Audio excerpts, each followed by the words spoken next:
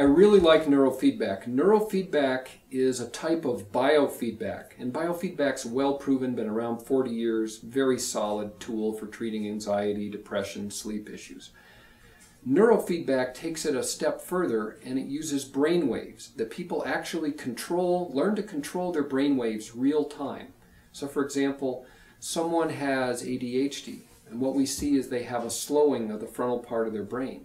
So we hook them up to real-time brainwave feedback, and every time they increase the frontal part of their brain, the frequency in the front part of their brain, they're rewarded. Either they get to watch a video or music plays, something that tells them that they're doing the right thing. And over time they learn to do the right thing more and more often because they're motivated to.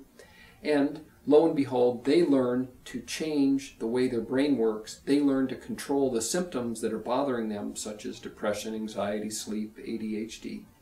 And they can become empowered that their brain is trained like a runner trains for a marathon. So rather than using medications to create dependency, we use neurofeedback to create empowerment.